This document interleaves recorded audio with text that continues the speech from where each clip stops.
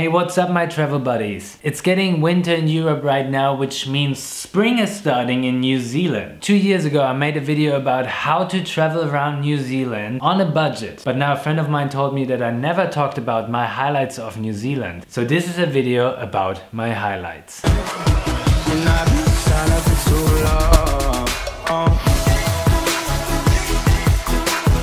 I pulled out our travel diaries and went through all the places we've been to.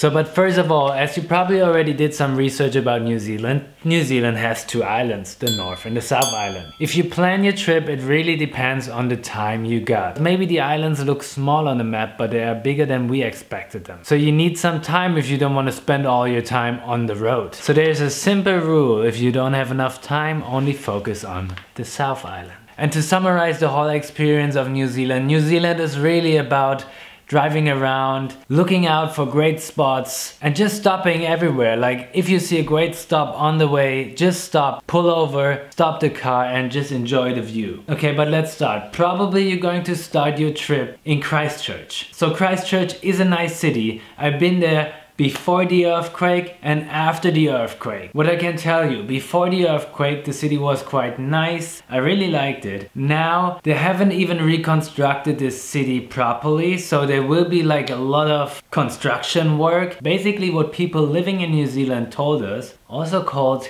Kiwis, is that Christchurch feels like a donut city, which means this was the city, earthquake, boom, and the city center is still like quite destroyed and everything moves like outside of the city center. So basically we picked up our camper van in Christchurch. I made a whole list of camper van rentals, car rentals of New Zealand in my other video. You can check out here. Click on the description and you find all the links of all these car rentals. So we started in Christchurch and we drove north and our first stop was Kaikoura. On the way to Kaikoura, look out for the seal viewpoints. It's really great. You just pull over the car again and you will see a lot of seals chilling out on the rocks. The next highlight for us was Picton. In Picton you can do the Malborough Sound cruise. So boat takes you around the Marlborough Sounds and you can do the Queen Charlotte track. This is the track we did. So the boat takes you around the Sounds, drops you and you just hike back. Another great highlight of the South Island is the Abel Tasman National Park. You shouldn't miss out on that. You have like the ocean and you have this big national park next to the ocean, and you can do a tour where you rent a kayak and you go around the Abel National Park. You kayak through the ocean, you can see seals on the way, and then you just drop the kayak somewhere in the national park. There are certain spots where you can drop the kayak and you hike back and you will see like golden beaches. Seriously, the beaches are really nice. We slept in Takaka, which was a nice stop in between, and from here you can go to the very north of the South Island, which is called Farewell Spit. Farewell Spit is nice because you have like long beaches, you have seals again you can watch, and you have these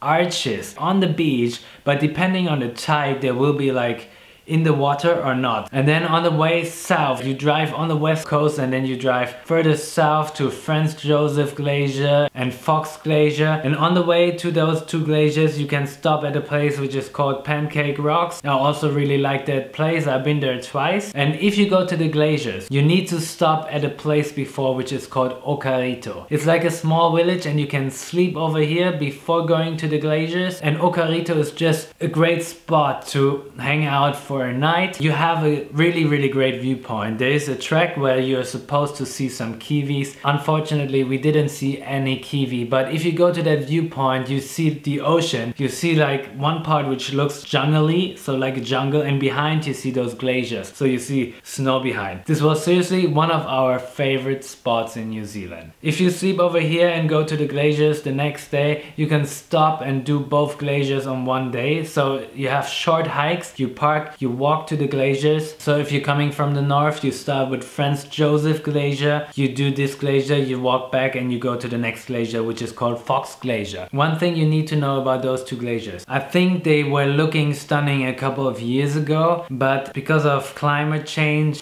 in climate change. When we were there wasn't that much snow or ice anymore. So we walked there and we could see like some ice on the very highest part of the glacier, but you could see that a lot of ice was already melted. I think if you do a helicopter tour, you will see great spots, but these helicopter tours are quite expensive. So the next stop after the glaciers would be Lake Wanaka. It's a huge lake. You can do some skydiving over here, but we were just chilling out, relaxing. One tip, if you go from the glaciers to Lake Wanaka, it's a road. You won't find many gas stations on the way, and as far as I remember there was only one gas station, and of course getting gas at this gas station was quite expensive. After Lake Wanaka we went to Queenstown. Queenstown is one of the, most adventurous places in New Zealand. This is where you do all this crazy shit. We went skydiving in Queenstown and it's still one of the greatest things we have done so far. And there is this burger place called Ferg Burger, and this was one of the greatest veggie burgers we had. I think the veggie burger was fried tofu and peanut sauce. So now you're not like in the center of the South Island, but like basically in the middle, and you have to decide where to go next. Depending on the time you got, you have to choose. But of course there is Milford Sound, one of the most recommended places of New Zealand, which is further south. It's only like a one-way road, so it's one way going to Milford Sound and then you go back. The very first time I went to New Zealand, I've been to Milford Sound and I loved it, but the second time we traveled around the South Island, we didn't have enough time, so we skipped that part. But there is another sound, a friend of us recommended us, and this place is called Doubtful Sound, which is almost like Milford Sound but not as touristy. Not so many boats are going, but you have less people as well. So on our second trip to New Zealand, instead of going to Milford Sound, we went to a city called Dunedin, which is like a student city. It's good, it's nice. There's a peninsula you should visit, and here you can see like those giant sea lions. We haven't seen them before. You have this bird called albatross, which is like a freaking huge seagull. Huge. Where the hell is this bird coming from? And then you can see penguins. There's like a penguin viewpoint on this peninsula. So I think there are two more highlights of the South Islands, and both are must-sees and must-dos if you're on the South Island. First of all, it's Mount Cook. There's a campsite just next to the trek which takes you to Mount Cook, and if you do this trek, it's awesome. One of the greatest treks we have done on the South Island. If you're at Mount Cook, you can just drive further to a lake which is called Lake Tekapo or Tekapo, and this lake also looks amazing. I mean, all those lakes close to that Mount Cook area, the water is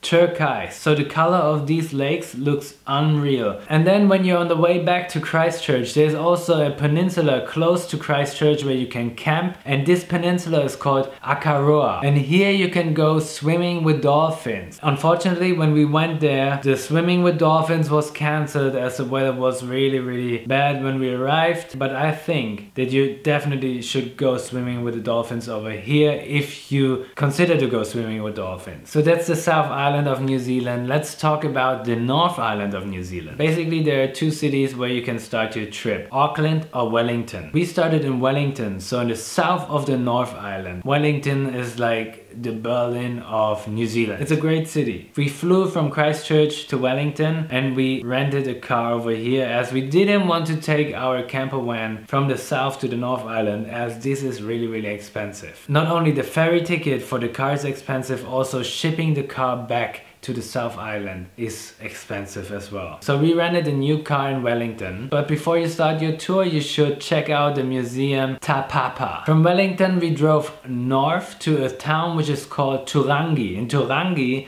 we bought tickets for the Tongariro crossing. If you want to know more about eyesight, so these are information centers you can find all over New Zealand, click on this video over here. So Tongariro crossing was our highlight of the North Island. Just for you to understand how you do the Tongariro crossing, there are two ways. If you have your own car, you drive to a spot which will be the ending point of the Tongariro crossing. At the end of the trek, there will be a bus where you bought the ticket for. This bus takes you to the starting point of the trek, so you do the Tongariro Alpine crossing. You cross the mountain or the Alpine, and at the end you arrive at your car. There's also a way to buy a ticket where a bus drives you to the starting point and picks you up at the ending point. So the next great stop would be Lake Taupo. The whole area around Lake Taupo is like a thermal area where you have all these thermal activities. There are some hot spots. So there's a river where you have hot water spots inside of the river, which feels like a hot tub. So you need to check that out. Also check out the Hookah Falls, which look amazing. And you should also go to a place which is called Craters of the Moon, where you have all these steam and smoke and thermal stuff coming out of the ground. The next highlight would be Rotorua, which is very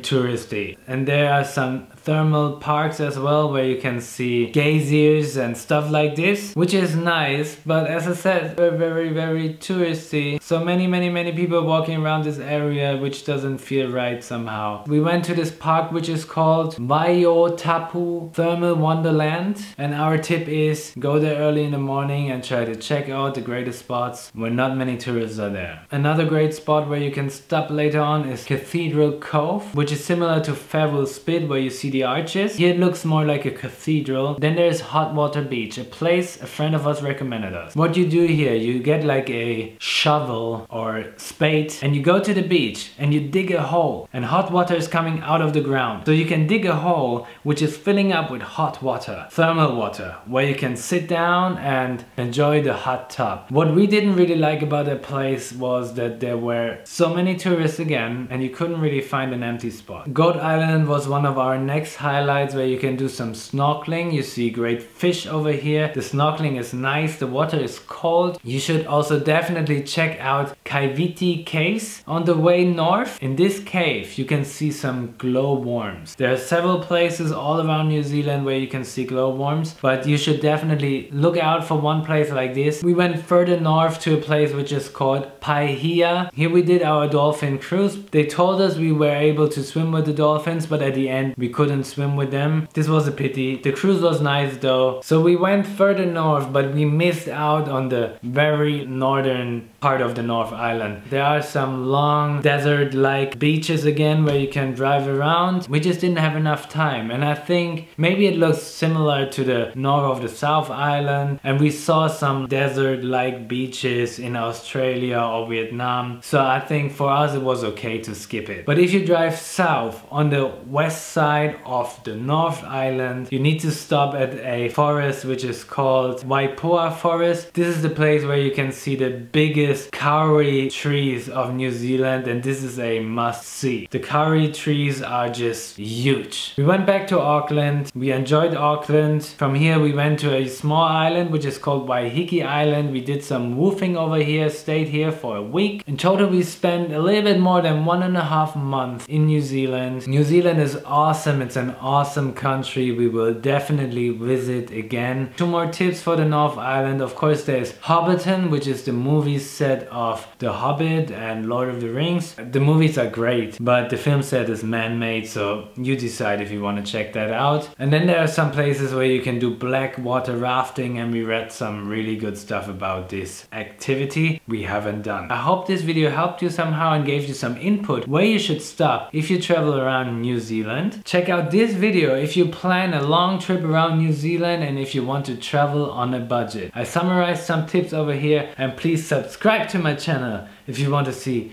more travel tips. Thank you so much for watching. My name is Lars and this is my channel HowTube.